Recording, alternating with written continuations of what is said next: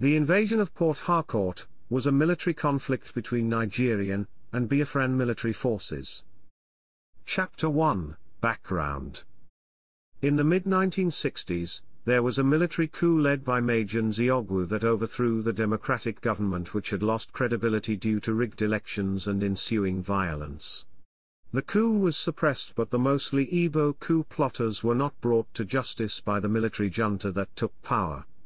The coup seemed ethnically motivated as most of the people killed were Hausa/Fulani and Yoruba, and the military junta was headed by an Igbo man, Major General Agiai Ironside.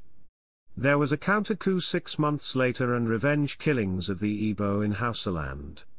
This led to an exodus of the Igbo back to the southeast and an unfortunate series of events that culminated in secession and the Biafra War. Chapter 2, Battle. Following the defeat in the Cross River region, the Biafrans regrouped the remnants of their troops and created the Biafran 12th Division under the command of Lieutenant Colonel Festus Akar. The 12th Division was divided into the 56th Brigade stationed in Arosukwu and the 58th Brigade stationed in Uyo. On March 8, 1968, the beaches at Oron came under heavy Nigerian aerial and naval bombardment. The Nigerian 33rd Brigade under Colonel Ted Hammond overran Biafran defensive positions and continued towards Uyo. Due to the swiftness of the Nigerian advance, Biafran officers began to lose control of their troops. Consequently, hundreds of Biafran troops were cut off and forced to surrender after Nigerian troops stationed at Oron linked up with the Nigerian 16th and 17th Brigade in Uyo. The 16th Brigade under Colonel E. A. Chuk and 17th Brigade under Lieutenant Colonel Philemon Shand stormed through Ekiti and occupied Opobo. With the Biafrans in retreat, the Nigerian 15th Brigade under Colonel Ipuola Alani Akinrinade stationed at Bonny launched an attack on Port Harcourt.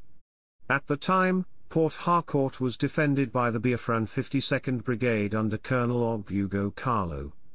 After heavy fighting, Nigerian troops captured and dug in at On. Their success would be short-lived. A division of Biafran soldiers under an Italian-born Biafran mercenary unexpectedly counterattacked, inflicting heavy casualties before forcing the Nigerians to retreat from On.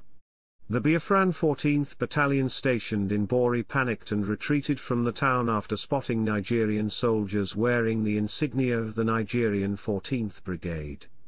As Biafran lines around Port Harcourt crumbled, a message was sent over Radio Biafra for the defense of the city.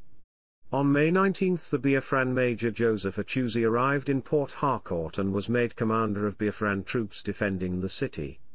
Port Harcourt was subjected to heavy Nigerian artillery bombardment while defending Biafran troops fiercely resisted.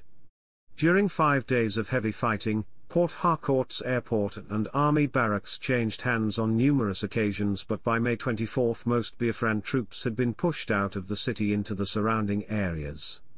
Major Achuzi stubbornly continued to fight against the Nigerians before narrowly escaping death after almost being run over by an armored car. It was then that Major Achuzi abandoned fighting and retreated to Igrita. Chapter 3, Aftermath.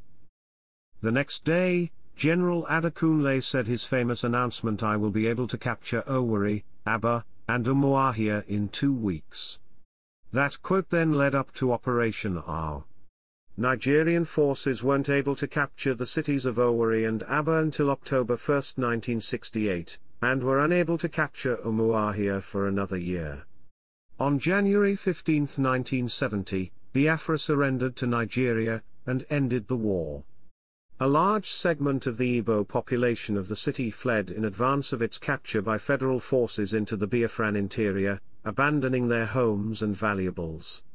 Some of those who remained were killed by troops or non-Igbo residents. Many Ijaw people welcomed the arrival of the federal troops and lay claim to some of vacated properties and filled local leadership positions. Following the end of the war, Igbos returned to the city. Many Igbo professionals were needed to manage the oil industry, and consequently the oil companies housed them in protected areas and pressured the Nigerian government to guarantee their safety. To promote reconciliation, the Nigerian government guaranteed all Igbos that they could reclaim property they had abandoned during the war upon their return. This proved difficult in Port Harcourt, as the Rivers state government defied federal authorities and refused to evict squatters on Igbo properties. State courts often sided with the squatters, and the Igbo owners perceived this as a state policy of retribution towards them. Chapter 4, Works cited. Daly, Samuel Fury Childs. A History of the Republic of Biafra, Law, Crime, and the Nigerian Civil War. Cambridge University Press.